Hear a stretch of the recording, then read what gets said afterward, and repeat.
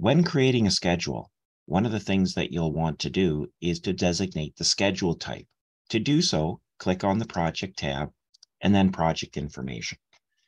The standard calendar is the default. This is 5 days a week, Monday to Friday, 8 a.m. to 5 p.m. with an hour in midday that is non-working time. So standard. There are two other options which are less common. 24 hours is a 7/24 calendar with continuous work.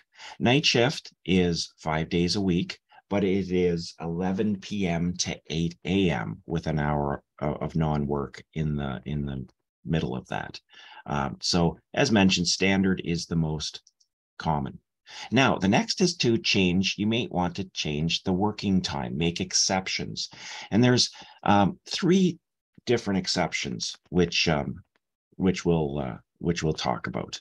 Let's say, for instance, first of all, we would like to make one of the non-working days into a working day. Let's say January 21st on a Saturday. So this is going to be a project kickoff.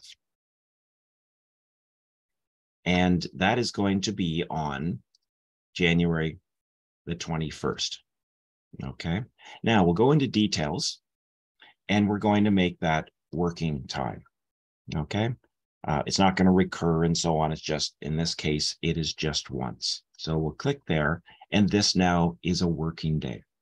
Let's say on the 23rd is a staff holiday.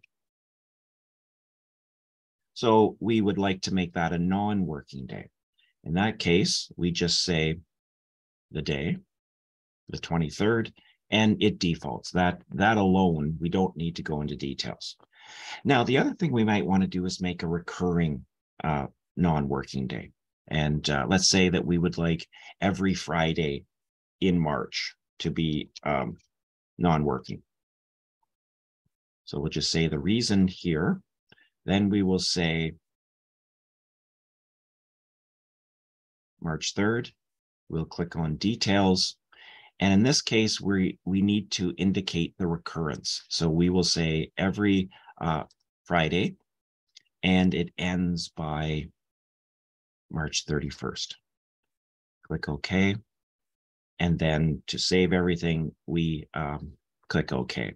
Just before we do that, we will just check to see if our work is done. Yes, there are all of the Fridays which are non-working. So click OK and you're done. Thanks for watching.